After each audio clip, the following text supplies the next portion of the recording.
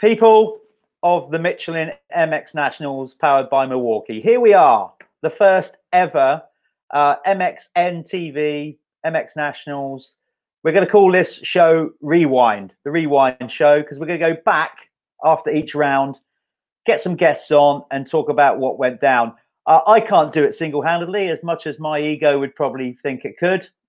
It's not as big as it used to be. But somebody's going to fill in that little bit of ego that I've lost down the years since I stopped racing. Somebody who's got in abundance. My cohort, my co-commentator, the man that's been riding this week with no top on, the Jack Black of British Motocross. Let's bring him in. It's Callum Swan. There he is. I've got some lighting this week, Jeff. I've got lighting. You got the light. Yeah. You got a bike in the background. You got your top on. You've just walked out. You can win this bike. It's live on the website right now. We'll talk about that afterwards, or towards the end. And you just wolfed down a Chinese, haven't you? Yeah, I did. Heavily athlete. Big look. You know, so I've got to fuel that body somehow, Jeff, haven't I? You have indeed. Tell me, are you still aching from our 2 laps at the weekend? Mate, that was so bad, wasn't it? I actually can't believe how tiring that was. I can. I've just been out riding today.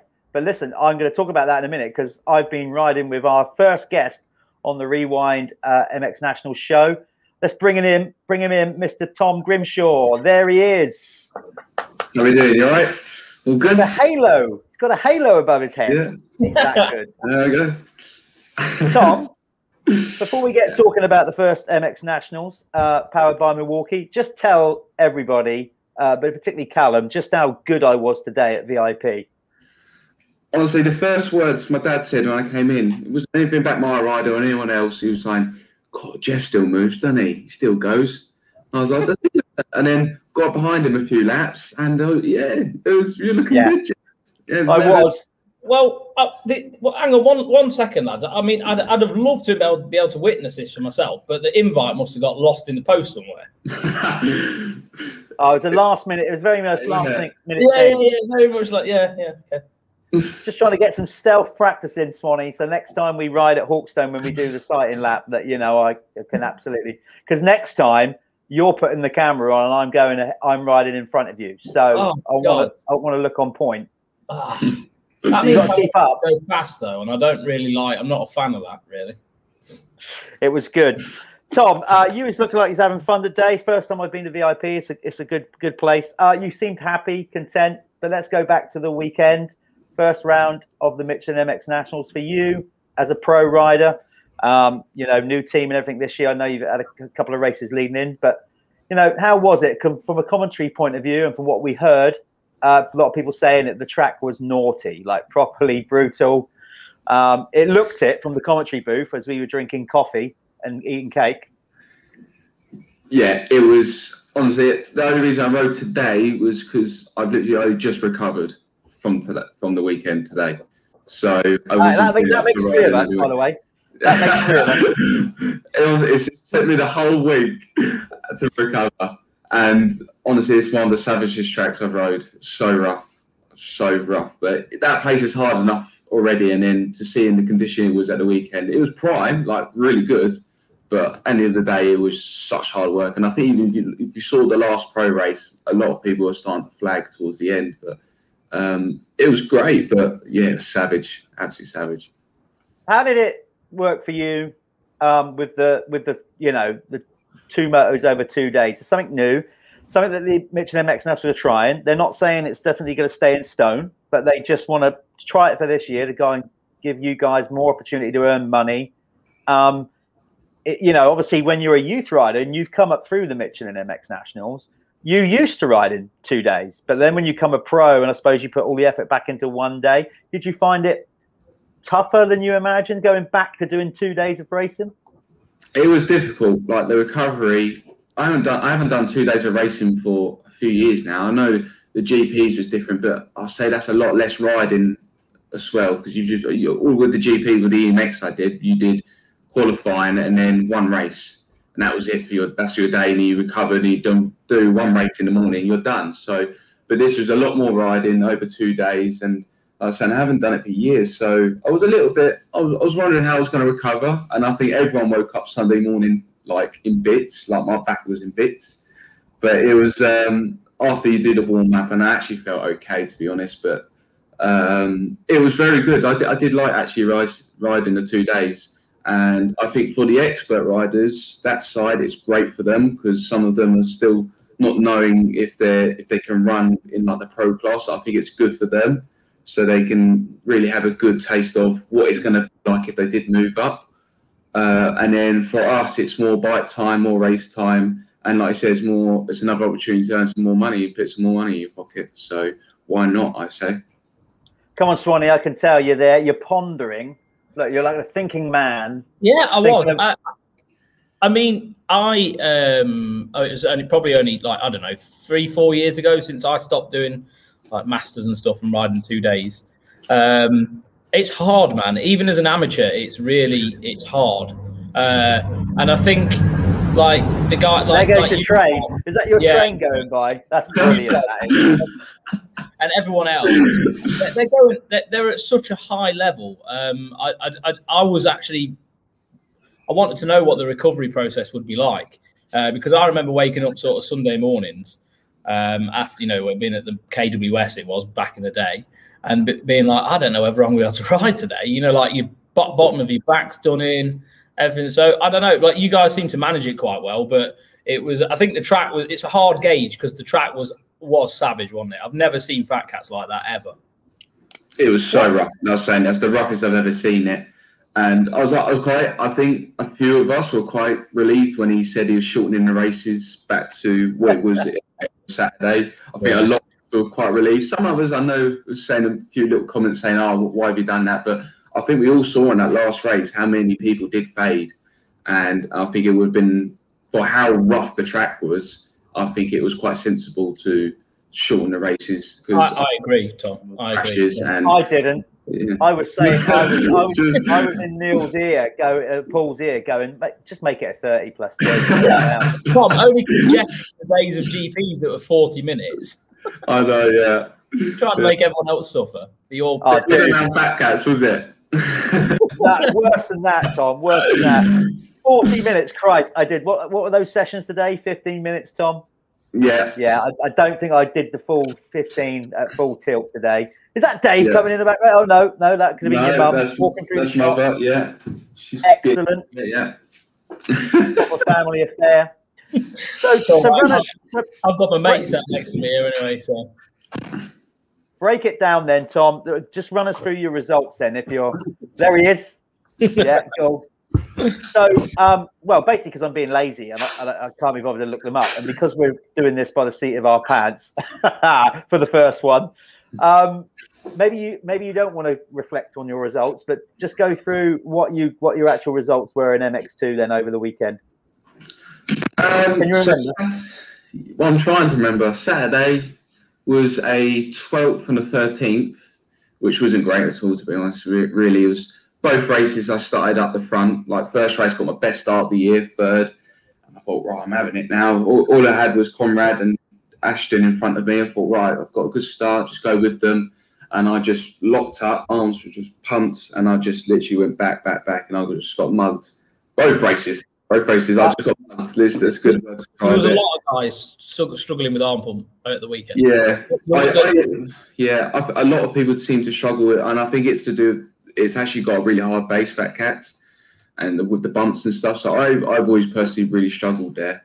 So Saturday really did just fall back, and I had no answer for the people that passed me. I was just trying to get to the end and manage my arms.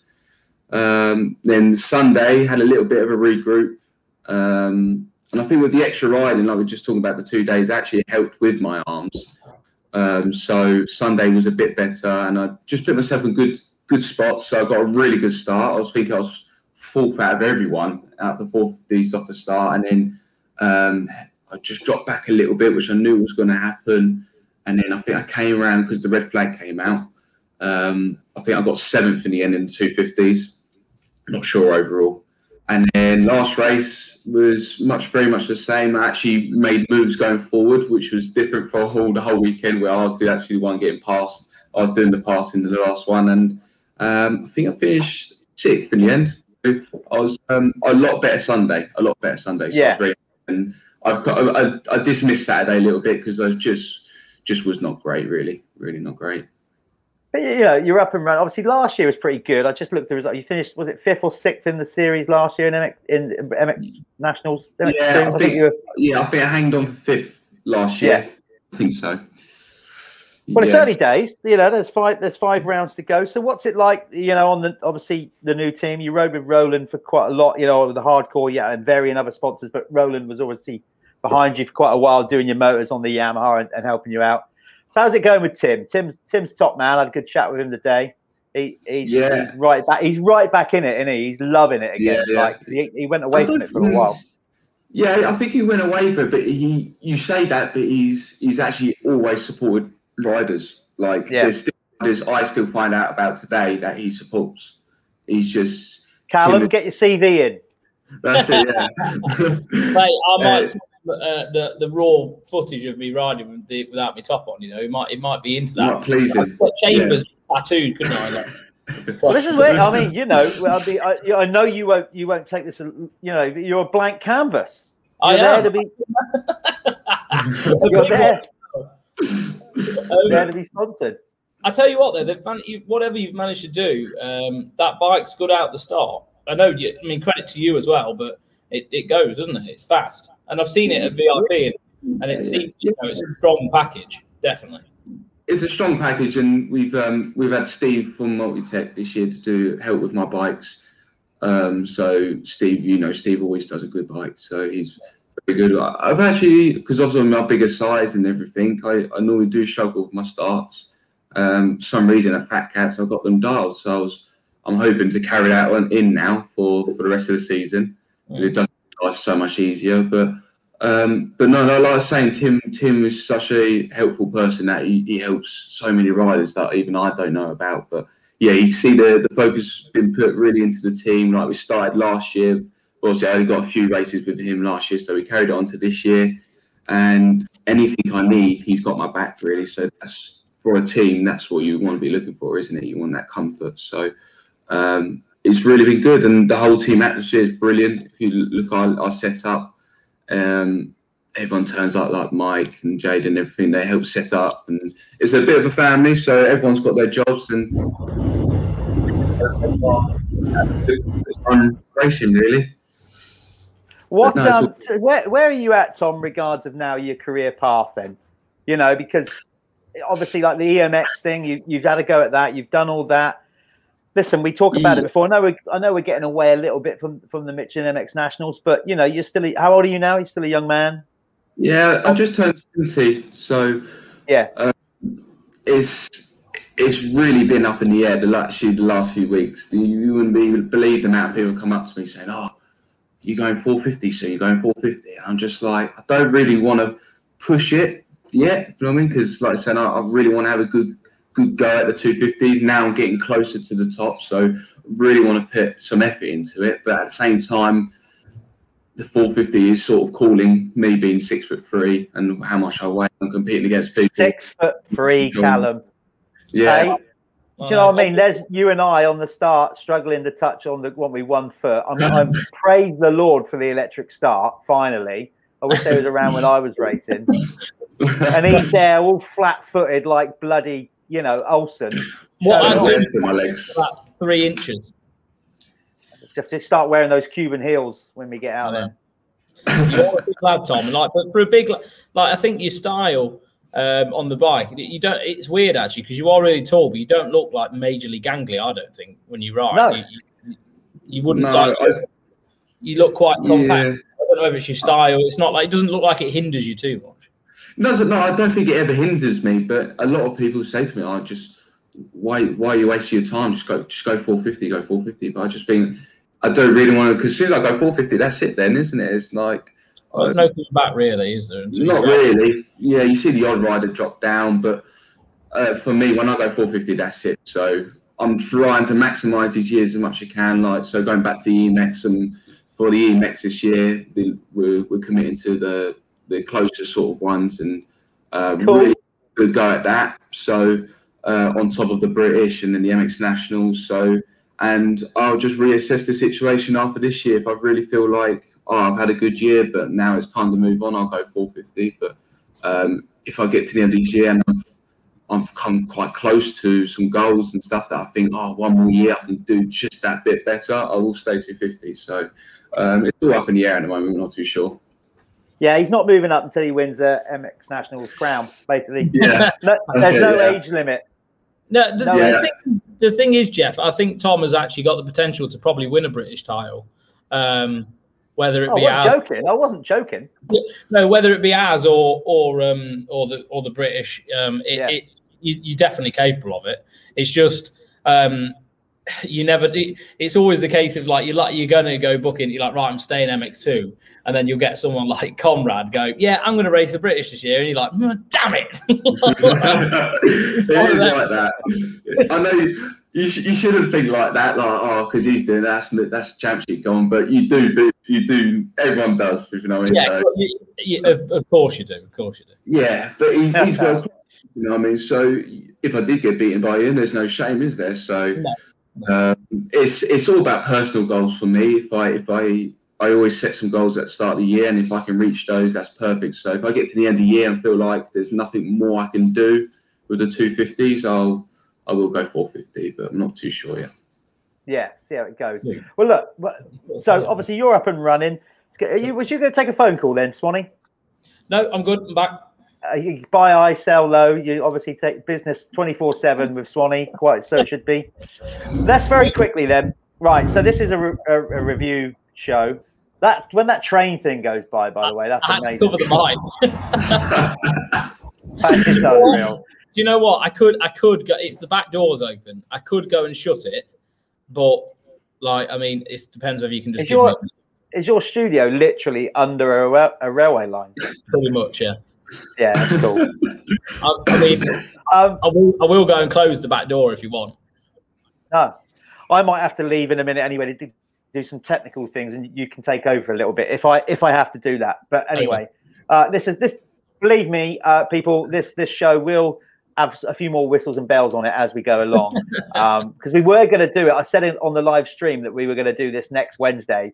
A few things have cropped up, and we decided to push it out and get it out to you this week. So not quite as prepared as we want to be, but we're doing it. And Tom's come on mainly because I collared him today at VIP. That's right, you're coming on a show tonight. Right, Tom, I want you to get involved with this. Let's talk about the results then. So I'm going to start with the 85s to just give a rundown on the weekend. Jump in at any time, you two, that you want to discuss this.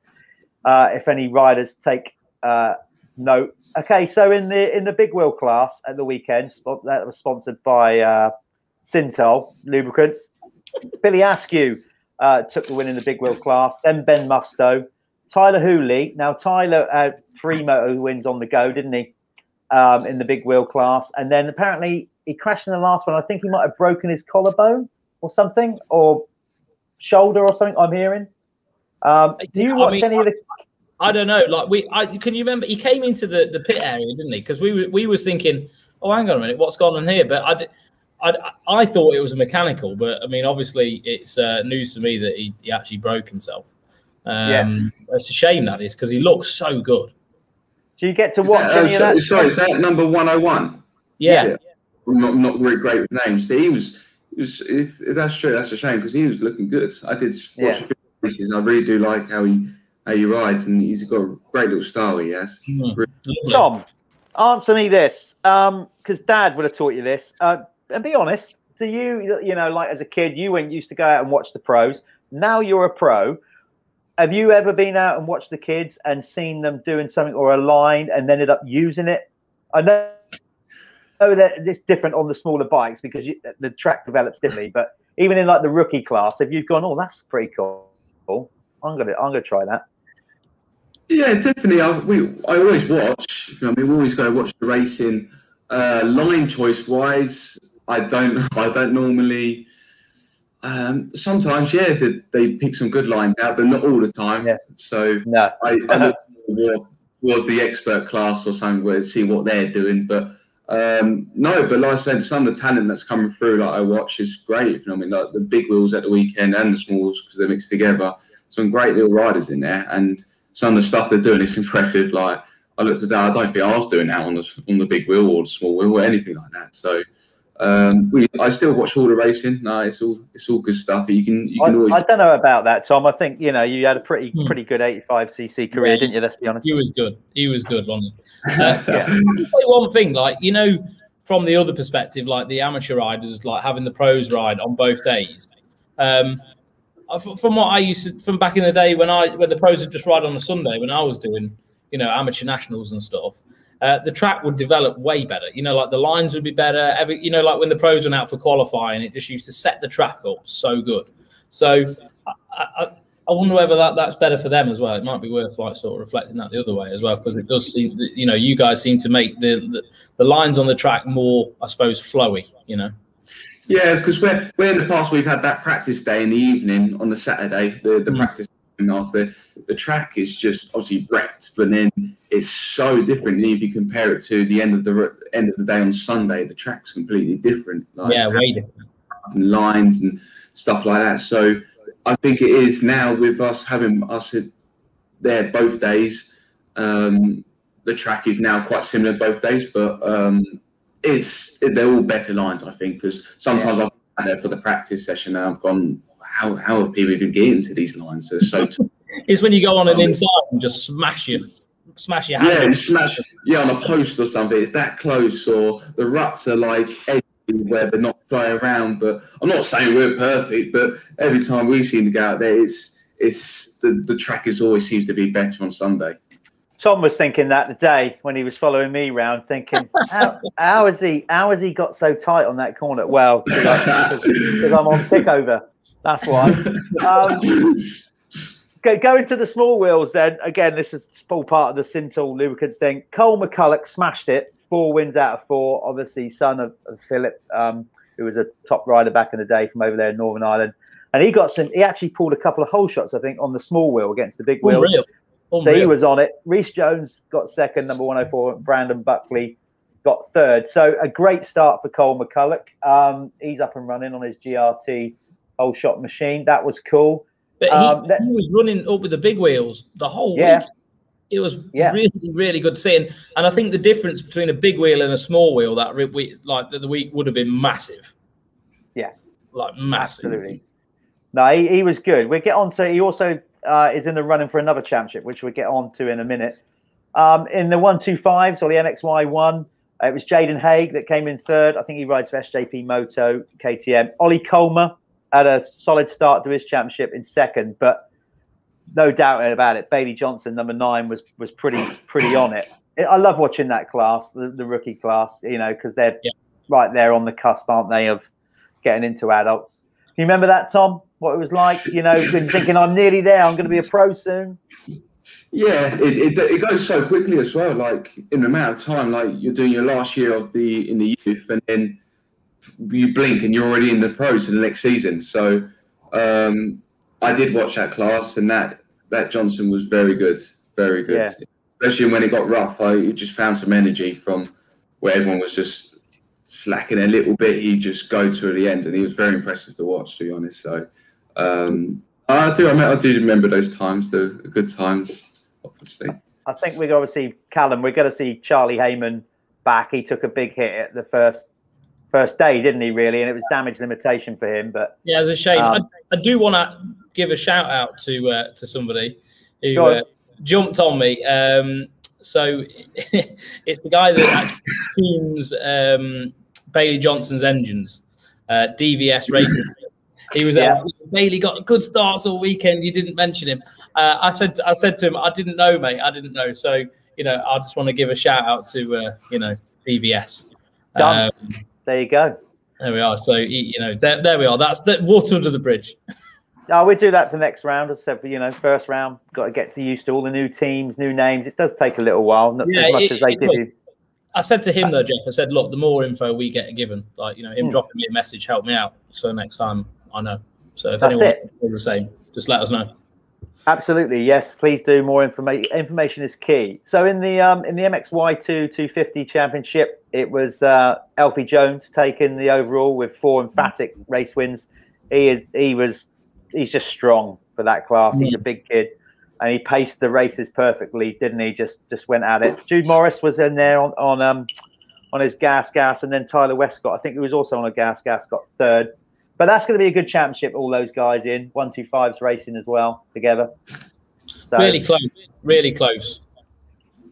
Like the whole way through, there wasn't anybody who like literally checked out either, which is it's quite good to see, isn't it? So you might get some people that like be better on the hard pack stuff when we're going into the next rounds after Hawkstone.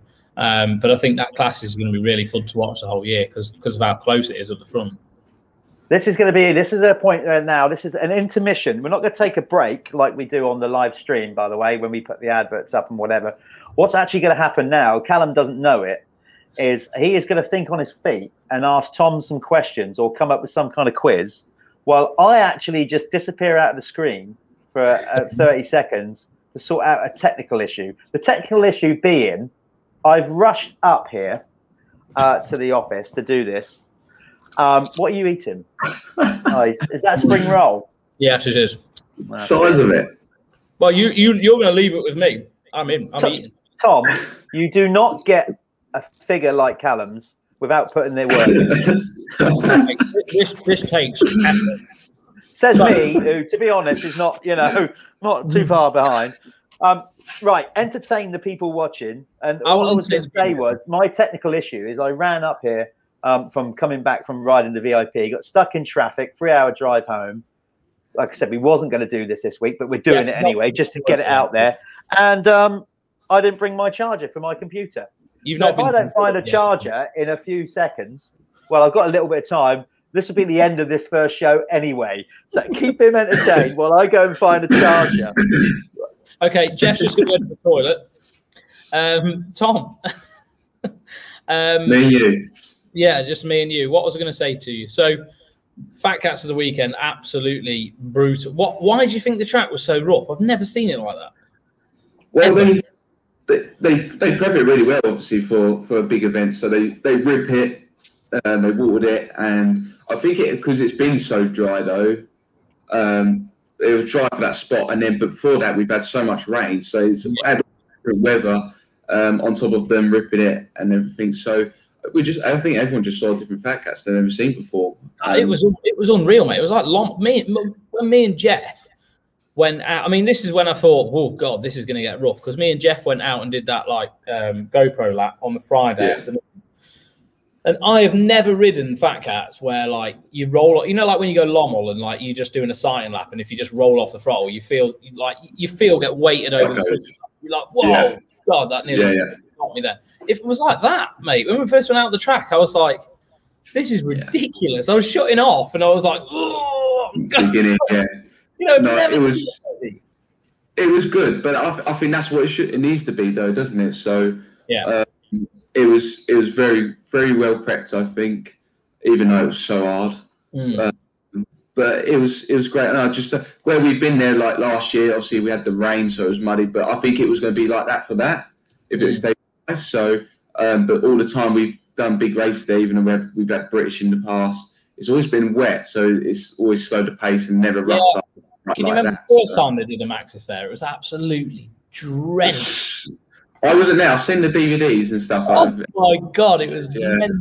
Absolutely mental. It's like sleet and snow or something like that, wasn't it? Yeah. Hawkstone. Well, I think the weather going into there is going to be great as well. We've got quite a few weeks by the looks of it, like looking at radars and stuff, good weather. But that place doesn't anywhere near the same as FatCats, does it? So I don't know whether the 2-day format might be a little, as much as Hawkstone is hard. I think on that track there's way more places where you can actually get a bit of a breath, like going up the hill. But that's the problem with FatCats. I don't think there's no time to breathe. It's fast. And then, like I mentioned earlier, it's got that hard base. So when it's rough, you're just hitting edges all the time, going through the impact of your arms. You've got jumps, whoops, constantly to deal with. Where actually Hawkstone is more that traditional sand track where there is, even though it's still hard work, there is those times to breathe. Yeah, I remember I used to race Hawkston. I would just be praying for that hill, just so you can just, like get a few good old breathfuls of air. And then like when I dropped off the top, I don't know whether you're the same. When I dropped off the top and back in, it was like in my head, right, that's another lap. Yeah, that's like because you just had that little bit of time where you just get yourself back together. Yeah, we'll be praying for that when we just do a 2-lap track edit. Oh, you know it. Mate. Like I was hoping. What you need to do is do like a hill climb race. I think that'd be good to watch. Good shout. Start from the bottom up to the top. That's brilliant. Let's do that. Let's do that. Do you know what? Obviously, without shameless plug, he's got his bike behind him after all.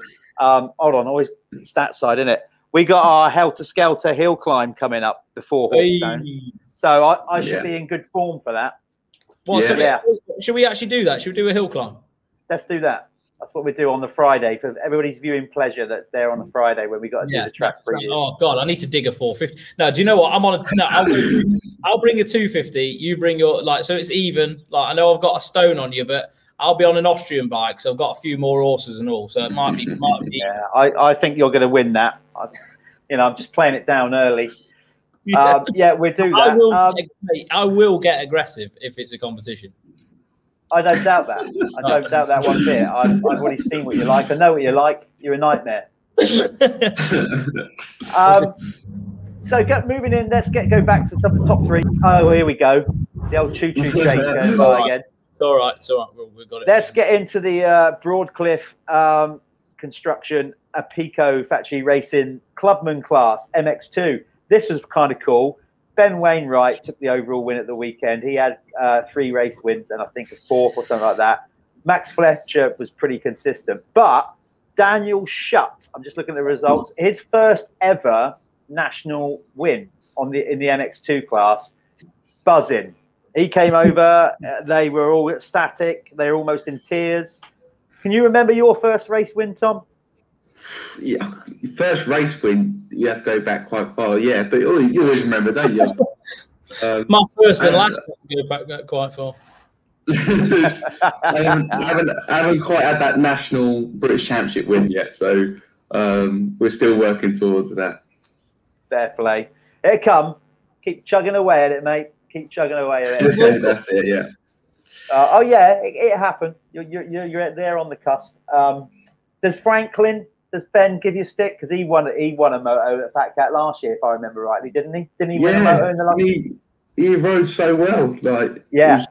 Obviously, he's quite strong around there. Like sand tracks in general, he's very good. So I knew he was going to be good, but he was just on another level that day. And he just, I think, two consistent rides, and bagged an overall. So he's done me that way. Tom, that can just happen. Like I mean, it happened from even I was, you know how long I've been around Spinksy. Like it just happened, like out of nowhere. Like you just got to have that good start, and everything just go the right way, because you can do it. You've got the speed to do it.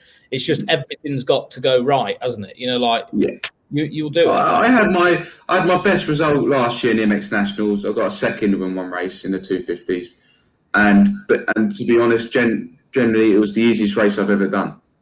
Put yourself in the right position from the start. Put myself in the right position, and I had a good start. And then I think earlier I had to deal with Gilbert.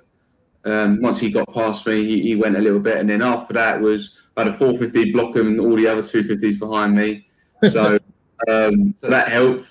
And it was one of the easiest races I've ever done. So to talk about it, so easy, but actually when it comes down to the moment, it's so hard, because I've had some real tough races where you're back in the pack and you're double hard than what I did in that race getting second. So it's a funny old game. Callum, you spoke. You were spoken words of wisdom there when you teed up that question, Callum. Thanks so much. Fair play. No, genuinely, nice one. What I was going to say was moving into the Clubman MX1. So in that class, again, by Broadcliffe Construction and a Pico Factory Racing, it was Matty Pocock came in 3rd overall, ahead of Ivan Kurt and Alex Christopher. Now, I think Ivan's from Northern Ireland, I think, and Alex Christopher, they literally went, it was all down on the last race, basically. Alex Christopher won the first one, then Ivan Kerr won the next two, and they were tied on points. Well, not tied on points. Basically, whoever won the last one was going to win it, and it was Alex Christopher. So that was pretty cool. He was knackered. We interviewed him afterwards. He was absolutely had a job to even hold up his bike and talk to me. In the I had Maff doing the typical Pocock thing, texting me as I'm still commentating on races. Swanee, am I on the podium? Because if I'm not, I'm going to get off. I'm like, I don't know. Can I just say on this first rewind show that we're going to do, I just want to, because we won't bring it up on the live stream so much, but me and Callum are not, as much as we like to think we probably are, we're not the oracles of all knowledge. All right, we don't know the answer to every question that goes on at the weekend. So for people messaging us, texting us throughout the show, particularly when we're trying to do a live show, we don't know what happened to Dylan Walsh 10 seconds after it happened, no more than anyone else.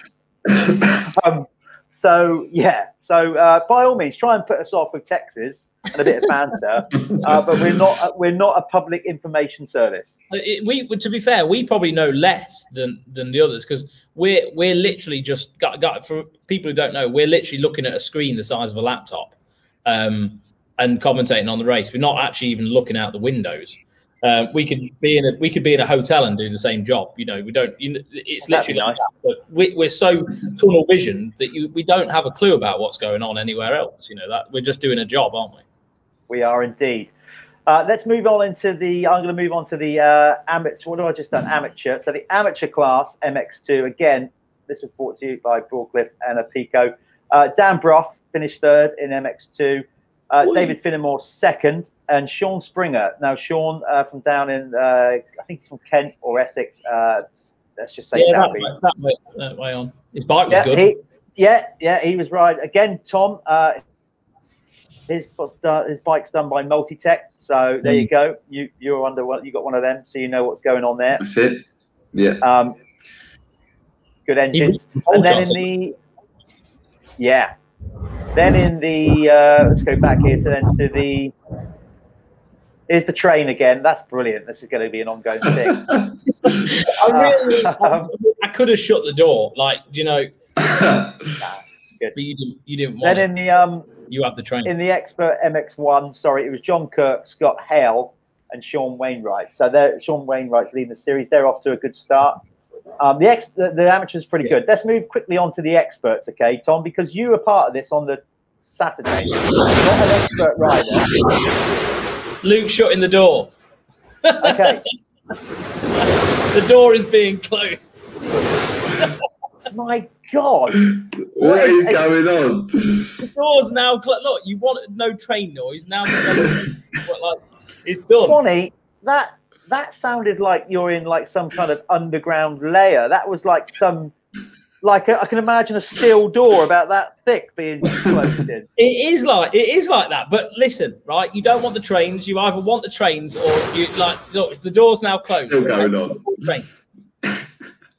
Christ, like Hitler's bunker. Anyway, what was I saying? I mean, that was so noisy. I could have just muted my mic. You could have done. Thought that I would not do that because of the comedy. Complete professionalism. We didn't do that. So in the expert class, it was Jake Preston in MX2 that finished third. Obviously, Jake is now, I think, running and managing Spiral Graphics. Tom Murphy on the Acer United Gas was second. No mistake in the winner though, Bobby Bruce. Tom, your opinion on Bob? You've been there, come through as a bit of a prodigy. How do you think he's coping with sort of stepping up out of youth? He's unreal. He really is, isn't he? I was never that good. I'll tell you that I was never that good. So I got to race him on Saturday. I did see him in the first race, but then I did see him in the second race when he flew past me. So he was on it. I watched the race on Sunday. You look at him, everything's so neat, and he just doesn't look like he's even trying hard. And he's got that bike dialed, hasn't he? And he's riding style, everything is about him so good. So it's unreal to watch, isn't it? It's unreal. It was a pleasure to watch, really, wasn't it? So it makes things look so effortless. Where there's me, my elbows down, and just flying, but he's just floating on top. Had another little stab at him in the second race Saturday. Tried to get him back, but I didn't have him. I just didn't have it in me. So he was. It just shows he's on the trail to be something good, and I think that's great to see something coming out of UK to be that good at that young age on the 125.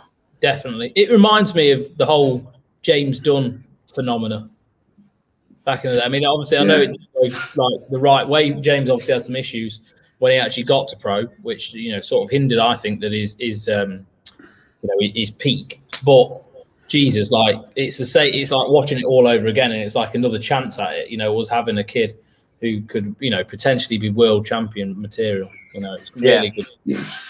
Yeah. Well, hopefully the interview that we did with Conrad on the live stream. Hopefully he'll watch that and take that on board. I sat down and did a man in a van with him on the weekend, and I got to say, even though I've worked with Bobby, he was on Team Green for a little while. He's really got his feet on the ground, and so he's got to do that obviously because you've just mentioned how good he could possibly be, branded around. So as long as he does that and stays injury free, which of course is the big ask, isn't it? That's never easy. But yeah, good luck, Bob. Hope it all goes smashingly well for you. Let's move on to the Expert MX1 class then. That was the Expert MX2 overall. Expert MX1 Championship, where are they here? So that was Ben Edwards.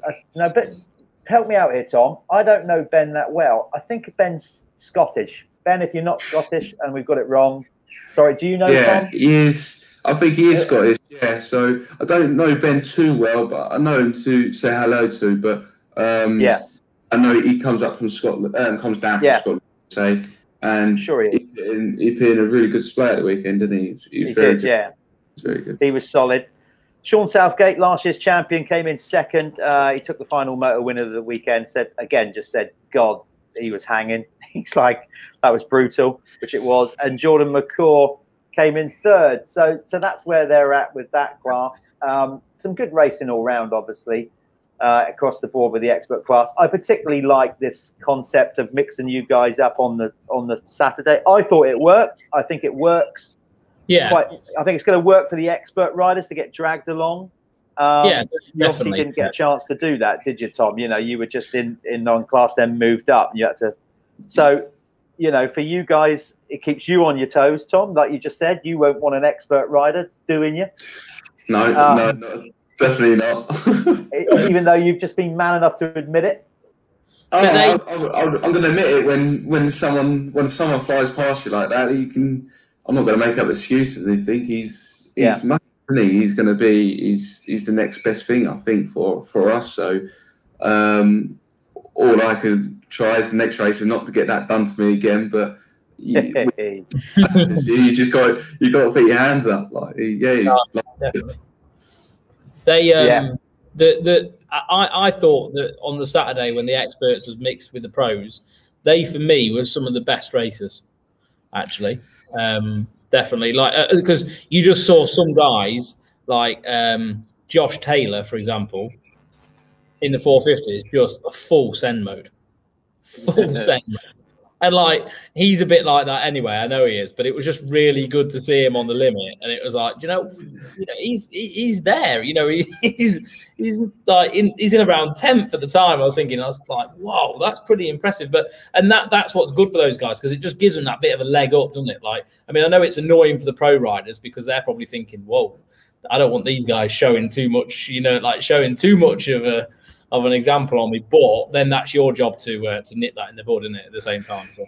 Yeah, but even in the pro class on the Saturday, because we're not mixed with the MX1. Sometimes when you mix with the MX1, you can get lost in the race where you're battling a 450 for the whole time, even though it doesn't do anything for the result. But there's a 250 rider ahead of him, so you've got to get rid of him and then go on to that. So it was actually a good opportunity for the MX2 to see the best of the MX2 all bunched together, and not having anyone in the middle of that or getting hassled from a 450 or anything like that. So that was also a good thing about, I think, the 2-day format. So you have 250s had their blast on the Saturday, and then it's back into back to business on the Sunday as well with the 450s. Yeah. Good. Let's answer the question. I was going to ask you what you thought of that, if you think it worked, but you've just answered that. So there you go. Yeah. Thanks for that, Tom. I think it gives the 250s especially that little bit of like time to shine and display themselves, doesn't it? Yeah. Yeah, for sure. Yeah. And also then people like Bobby as well to display themselves in front of pro teams as well. You know, saying like, you know, I've got the pace. Look at me, sort of thing. Yeah.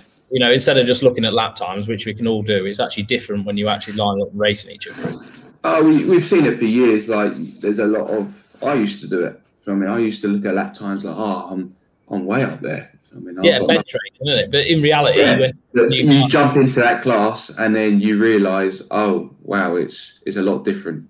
Yeah. So this being introduced, I think it's perfect for that. So you're not just looking on lap times anymore. You're in the real thing without having the extra pressure of the 450s. On as well, because I think it was a very big jump from when I done it. That's why I've seen some people go from the MXY2 class straight to the pros. I think that's a massive jump because you're mixed in with the 450s and it's the 20 best 250s in the country. It's not like I phased down a little bit. It's the 20 best. Yeah. So when I done it, I deliberately went to the expert MX2 class at the time, and it was a good build because you had a little bit of the back end of the pro class coming into there sometimes. So it was a good mix.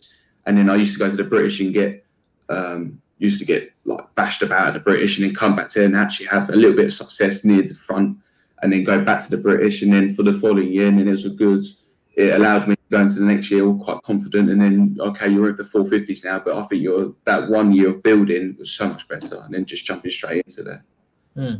That's nice to hear. So so you think the stepping stone of how they got the format at the Michelin MX Nationals powered by Milwaukee is pretty much on point, you know, for a rider to... Sure, yeah, for sure. I mean, we see it, we've talked about it before, and with the EMX program, the 125s, 250s, it's very rare you'll see someone go from the 125 class into the MX2 class unless the next big thing. But I think that it's necessary to go from EMX 125 to EMX 250 and then go 250. Like, let's say like that K. DeWolf done it, hasn't he? So he's done the whole thing, even though he's done 1 year EMX 250. Just him doing that 1 year, he's got the experience now to go to that next level. And it's very relevant to what I think the MX Nationals is. Yeah. Let's talk about the pros then. That was obviously brought to you by Michelin, of which you're one, Tom. Michelin and, of course, Milwaukee. So, Conrad, let's just quickly touch on that. Take it away, lads. Where do you think Conrad's at from where he was 2 or 3 years ago? We interviewed him. He was so candid about it. He's looking really good. Realistically, without wanting to dump a load of pressure on him, what's your take on where do you think he'd be at in the World GPs this year? Who wants to go first? I'll go. I had a chat with him on Sunday, and it just, even though I was like, it's rough, isn't it? He says, but he was like so jolly. He's like, yeah, it's great, isn't it? It's great. I was like, he's done that all day to me, where everyone goes, oh, yeah, it's so tough. But he says, yeah, I was hopping stuff, and I can see when he's gone past me, and I've seen from videos, he's hopping stuff, he's railing. It looks like he's enjoying his ride. I think that's the new thing I've seen with maybe Conrad, even though he's been so good, obviously, the last few years. But this year, it seems that he's actually really enjoying his riding. So that hopefully that's the next step to take into the GP. He's really enjoying it. And then, you know, when you're having fun, things just come so easy and you're more relaxed and you actually do better, I find. He looked like a new man. He looked like a new man, Jeff. From like when I'd spoken to him early on in the day, Saturday, just bumped into him even, and he was just radiant, man. I've never seen him so I don't know, just content with himself. It looked like he just walked out of a yoga retreat. He was just he was just so chilled out, so like in the zone, mind obviously in the right place. I've never seen Conrad quite so perfect in state of mind, you know, and like the energy that you got from him, like his vibe. So we could actually have a British world champion And I do believe that, and I don't want to put pressure on him because it is added pressure to start throwing those things around. But I really just don't see why not. Yeah, well, we're all behind him. Another rider that's impressed me because he's seemingly come from nowhere. I know he hasn't, but he's just gone up a level, seemingly in a short period of time. John Adamson on the Gabriel Solutions KTM. Yeah, coming in second. He's started the season strong, eh? I know this is probably difficult for you, Tom, because you're racing all these riders, so you don't want to say how well they're doing when you've got to try and beat them. But you've got to say he's riding well. You know me, I'll put my hands up. He's riding really well, isn't he, John? So obviously I've seen him in the 450s for the last few years, and he's come down to the 250s this year, and he's such a strong lad, and you know he's gonna bulldoze his way through the track, and he's working, and he's very good. He is very strong, so he flies quite a lot, and it's very impressive to see when he comes past. Like at the weekend, he was just flew past me, just hitting stuff, but he's so physically strong. He's holding it, and the speed is there as well. So no wonder he's doing so well. Yeah, and I hope, like, I mean, obviously with him, those guys get to ride a lot of real gnarly sand tracks, don't they, up in Scotland, like dunes and stuff like that. I wonder, like, we'll have to see how his season goes into, you know, when we start getting a bit more harder based tracks and stuff. See if he can keep up that momentum, because I've never really paid too much attention to John Adamson before, but he was brilliant at FatCat. He was without doubt one of the better riders there, you know, out of all of you guys. And another. There's not better riders, but you know, I don't want to disrespect you, Tom, but you know, like as in like how he looked on the bike in those conditions. Oh yeah, really fluent and good. Yeah. He's Mm-hmm. definitely on form. Another rider, I think he's got a podium before at the Michelin MX National. I'll have to check that. But Jamie Carpenter, who was solid again, consistent third. One of your guys, Callum. One of your guys. Yeah, we sponsored Jamie. He came to us at the start of the year. He's got this thing going where he just wanted people to chip in, you know, bits of money. Like, you know, he has different things like 500 quid, 1,000 quid, whatever. So I said to him, yeah, no problem. We jumped on his program, mainly because I think he's a really nice, well-spoken, hard-working lad. There's nothing more to it than that. I mean, you can go and sponsor the fastest guy in the world all the time, can't you? But often it's sometimes the polite kid who needs a bit of a leg, you know, needs a bit of a leg up, wants a bit of a hand, and he does try doing it all himself. I mean, I know that, like that, you know, they're not short of a few quid, whatever, you know, like, but he's old man's sound, you know, and they really do put everything into their racing, a bit like you and your dad, actually, Tom, isn't it? Like they go together and they graft. I mean, I see him working on his own bikes, stuff like that. It's just mint, isn't it? So when he asked us for a bit of money, it was not a problem. Fair play. Commitment, yeah, it's full commitment, Jamie. It's good to see. Like he's all in. He's all in. Quality, isn't it? Yeah, he's all in. That's it. And I'm saying he's really good with the sponsors. I see the stuff he posts up, and I think that's what us riders should be doing. And I think he's a good example. So he's a benchmark, mate. For what he does. Guys who aren't on teams, in my mind. The way he does it, the way he conducts himself, his van, even when he comes to the track, he's got everyone's sponsors on there. You know, really put a lot of time into it. I was going to bring that up. He's going to probably need a little bit of extra cash, because I've got to say he's going to get a speeding ticket soon, because the speed in his old man came past me on the M1 on the way home. Yeah, so he needs that extra bit of cash. If he travels around like that all the time, like, he's going to get plenty of speeding tickets throughout the year. Fair play, though. Like, you know, Jamie is a good lad, isn't he? So. He's an example. He's an example to a lot of the young riders coming up. And say, the old man. Yeah, that's him. Yeah, Dave, just quickly bring him in. I know he can't hear you because come here. Very quickly. Talking of pros, Tom. Talking of pros, here's an old one. Quick one, Dave, because I got to ask this. Right, I'm asking Dave. Dave's coming onto the show because he was also riding at VIP today. Dave, how you feeling? After you, I'm freezing up. Look how brown his head is. Why is his head so brown? He's tanning it up. Yeah, I did catch the sun today as well. So yeah, you reckon? But that's because Callum. between motos, he was like me between motos today. He was just slouched in a chair like that, going, oh. Yeah. And now he's walking around the house so he doesn't seize up. I like it. I think Tom's very athlete, isn't he? So. We were just saying, Dave. Tom was very complimentary. He just said at sort of the front of the show that you taught him everything he knows, and you're a far superior rider. He did actually say that.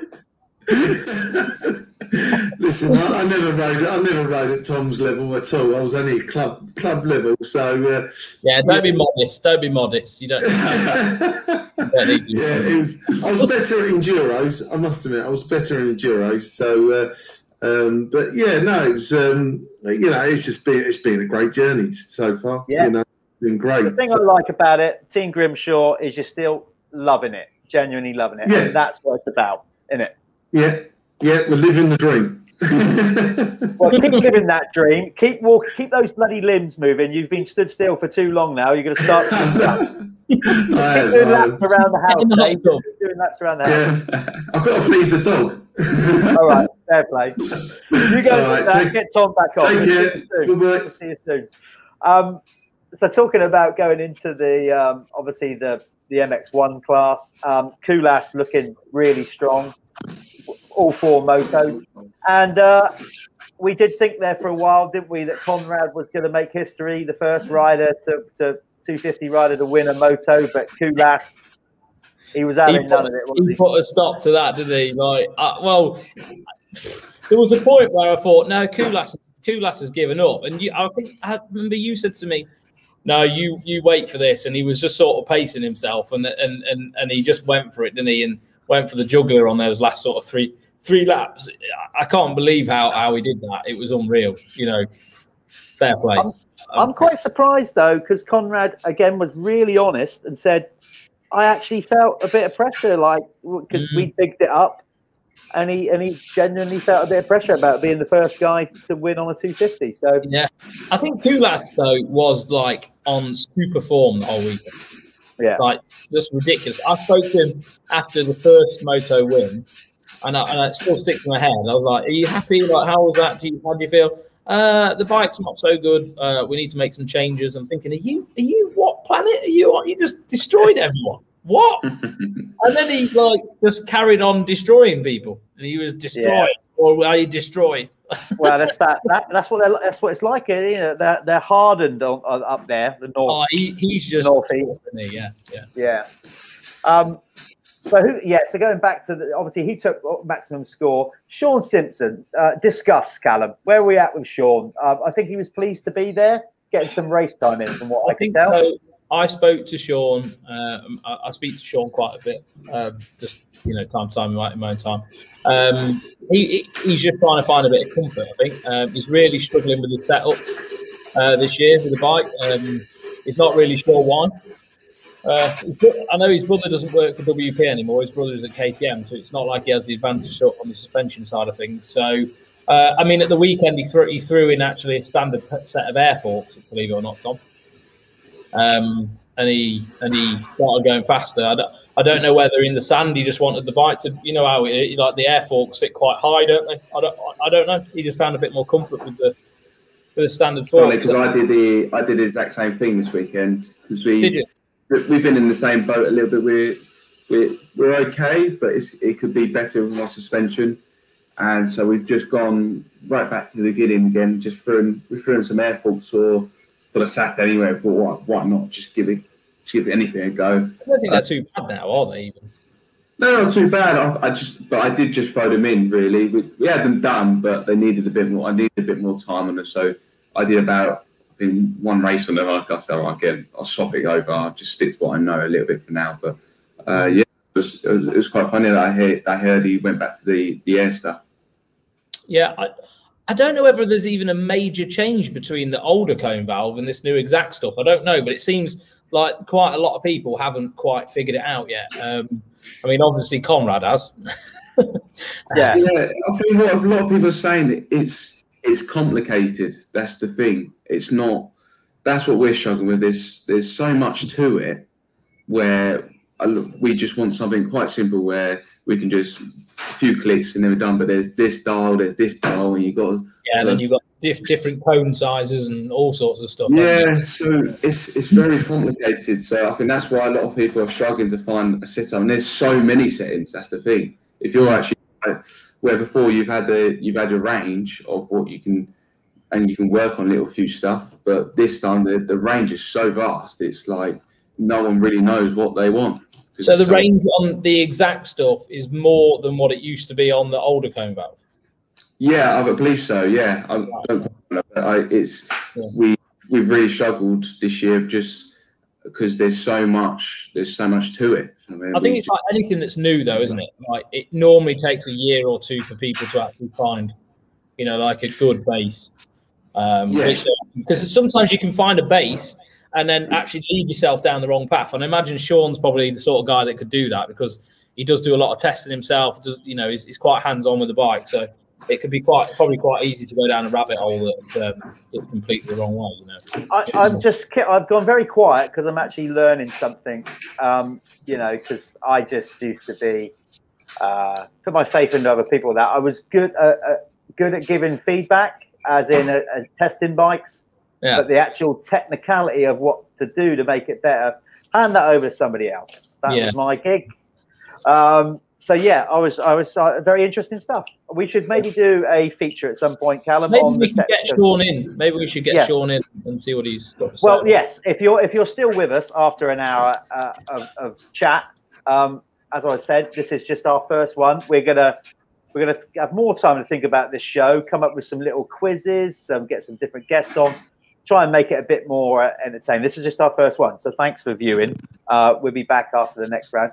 Todd Kellett, let's just wrap up our review, our rewind with him. He was always going to be all right, but obviously motocross and beach racing are two different things. I think he even surprised himself to get it on the box. He was really good. 4 motos is good for Todd, isn't it? Like if he had his way, there would have been 4 days of racing with 4-hour races each day. So he's an animal, isn't he? He always has been. Yeah. He always has been. I listened to the podcast he done last week, this morning actually. He finished up, and the things he was describing about his training and everything just sounded just grim. Like, just not what advertising whatsoever. So I think at the weekend was just basically a day at the beach for him. Really, I think it was light work for him. But I can remember. Sorry, carry on. Just I'm going to grab. Sorry, I'm going to try and do a visual. I'm glad that he sort of found a niche because he was great, obviously coming through schoolboys and stuff, and he had quite a bit of bad luck, didn't he? Really, at the start of his pro career. I'm going to show you something. He found something that he's got his teeth into, and he's actually doing great, isn't he? In that. When I first saw Todd Kellett, it was at Henstridge down in Somerset on a little RM85. I think that's the first time I saw him. So I want you to try and visualize this. It was hammering it down. It was grim. A lot of the other decent riders. He was only on a small wheel 85. Some pros there didn't want to go out. Whatever. He was out there levering it around, just like no goggles on, wouldn't come in. But his body shape, and I know Todd will have a giggle at this, and his dad Nibs will, Mum Carol. So if you imagine. This is one of my old crash helmets from back in the day. If you just put some little legs coming out the bottom of that crash helmet, like that was Todd's body shape. That's me now. He was just like this little he was like a wrecking ball, and he still is. And it was awesome to have him at the races, basically have him back. Hopefully he'll do more because he is a gritty rider, good to watch. You know what? He blows me away how good he is actually in the sand and stuff. For saying that he's a smaller rider, he's really quite a small guy, and it's not normally the case, is it? Normally you get like the enduro guys, beach racing guys. They've always got a bit of length to them, haven't they? But he's just he's solid. Running, but he is literally like he's just solid. He's got that Carmichael thing about him, like when Carmichael was like just yeah, definitely like I don't know, like a dead cow hanging up in a butcher's freezer. It's just like that. So it was great to have him there. So overall, obviously, a great first round, all said and done. We're not done though, because I just want to bring this up. We're going to get proper graphics made and everything for the next round, next one we do of this show, which will be after Hawkstone. The Planet Moto first lap leader. Let's bring that up because a new concept this year, where obviously the first rider, not whole shot around the first corner, the first rider does exactly what it says on the tin. Actually, the first rider over the finish line on the opening lap basically scores points, gets 5 points, and then whoever's got the most points at the end of the year in all classes except the pros, Tom. So you're not eligible for this. I know. We thought you guys get enough, recognition and stuff. So unfortunately, you're not involved with this. They go home with that in their pockets, don't they? Hold on, though. I might have been misread information here because I've got the top 3 that Elliot Spencer fired over to me earlier. Now he's worked it all out. So currently leading the way in this competition, the Planet Moto first lap leader, Bobby Bruce, basically got 20 points. So max, he was first across the line in his class in all races. So it's looking good for Bobby after round 1. Cole McCulloch got second. He grabbed, I think, 10 points or whatever. And then Kulas got third. So if it's not eligible to the pros, I don't know why. We'll look at that. Yeah. Anyway, Kulas isn't leading anyway. Bobby is, so it doesn't matter.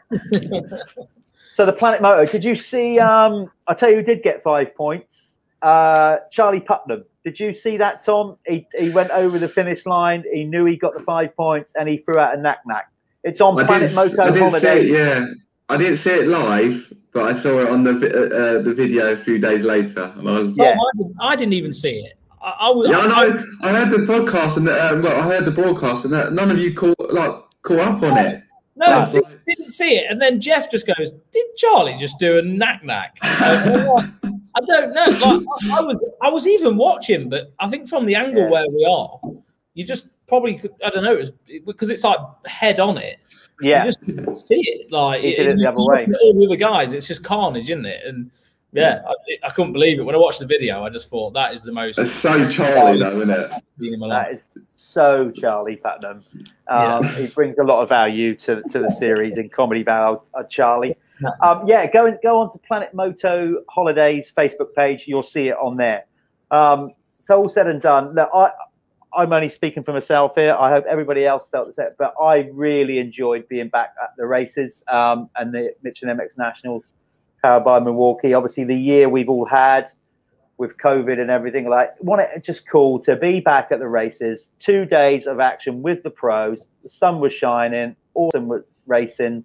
Yeah, honestly, it was so cool to be back. I absolutely loved it, and I can't wait for Hawkstone. Apart from the fact I had to stifle a hangover the whole of the Sunday. Well, that's your own doing. Well, I was actually dying. So yeah, I was quite. I've watched a few bits and bobs back, and I was quite proud of myself for getting through. Ever the professional. Our first live stream of the year. We've got to get it right. His words to me, Tom, his words to me on Saturday afternoon. I'm going to get going quite early. I want to get home, make sure I get all prepared. Whatever. What does he do? Ends up staying at the venue, getting smashed with the Revo team management, and not even going home.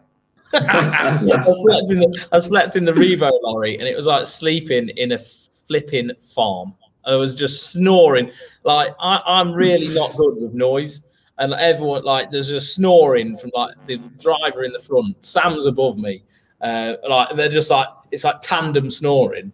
And then I think I was listening to this sleep thing on my phone to try and get to sleep, and that finished. And I knew it was an hour and 40 minutes long. And I thought, oh my god! And then it's not I went to sleep.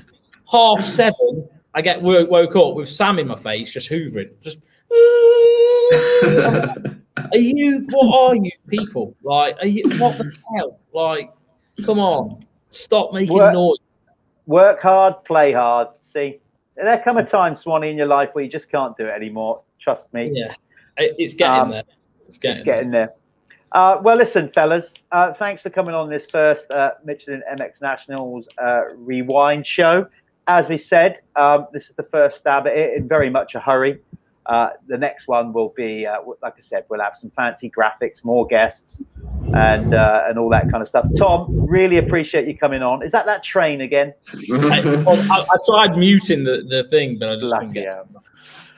Tom, really appreciate you coming on at such short notice. I can't stress how much this is short notice, but we thought, yeah, let's just get it thrown out this week as it's all fresh in our memory. But thanks for viewing. We'll see you all at Hawkstone. Me and Swanee will be there to do another couple of laps for the track review. Hill climb. Hill climb. Tom, we'll see you there. Good luck. I'm gonna break you going up that hill. Okay. That could be an edit in its own right. That whole picket fencing on the side and snap you. The gloves are off. Tom, honestly, really appreciate you coming on. Good luck at the weekend, mate. That all goes well for you. And we'll see you at round 2. Tell Dad to keep moving about for at least another hour before he sees his solid. After he's fed the dog. Swanee, thanks for your time. I'm glad you managed to also, get your Chinese down before we went live. Yeah, I think next time I will move into the front office where there is less train exposure. Yeah. There'd be less train noise on a train. I want did it on a train. Oh, there's one coming. No, it's not. It's false alarm. Right, guys, skedaddle, get out of here. We'll be back with the second show sometime after Hawkstone. We'll let you know. Just one more reminder, because I'm going to be sort of relatively semi-professional. There's the dates scrolling across the bottom of all our rounds. As soon as we get the information on where we're going to be for round 3, we'll let you know. This is where you go, by the way, if you want to find all the information on the series. So crack on and do that. And that's us done. Fellas, we're out of here. Tom, thanks for schooling me today. I felt good. Needed a little reminder of how fast you lot are. Swanee, we get out riding soon, eh? Yeah. Well, you know what? Next time, invite me. It'd be great, and I'll turn up. I couldn't. It wasn't my gig today. It was a Moto Loco ride day. Okay, all right. Oh, he's got the sulk now. Look. Okay. All right. Let's not have a lovers' tiff on the show. No. Let's be professional and do that off screen. It's fine. Okay. All right. Let's remove that. Tom, we'll see you later. Great to see you. Great to see you guys. Bye. See you later, mate. Bye-bye. There he goes. There goes Tom. Swanee, he's gone as well. So there we go. That's it, folks. That's me done as well. Hope you enjoyed this little over an hour or so chat. We will be doing it again, as I said, with a formatted show. We're just winging it. Don't mind admitting that for the first one. So hopefully you enjoyed it, and we'll polish this up and we'll do it after every round of the championship. So another 5 of these shows throughout the year. That's it. I'll see you at Hawkstone along with Swanee. Get booked in. Entries now up and running live if you haven't done that already.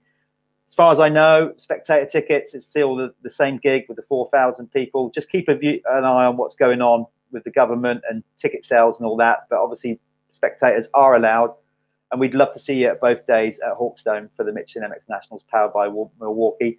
Thanks to all our sponsors. You know who you are. You've seen it on the live stream. If you haven't seen the live stream coverage from the weekend, it's on basically our Facebook page, Michelin MX Nationals Facebook page, and also on Dirt Hub's page, and it's also on a YouTube channel called Alpha Live. So if you want to go back and watch all the weekend's action, you'll find it there. Right, that's me done. We'll see you soon. Take care, everybody. Stay safe.